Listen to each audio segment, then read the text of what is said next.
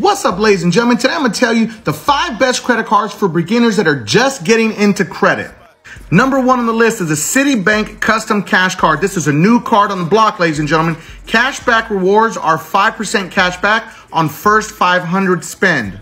Number 2, one of my favorites, the Chase Freedom Flex Card. 5% cashback on up to $1,500 combined purchases per quarter.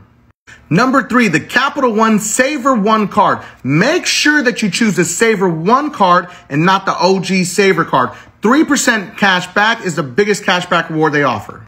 Also, 0 foreign transaction fees. Number 4 on the list, Citi Double Cash Card. 2% cash back on purchases.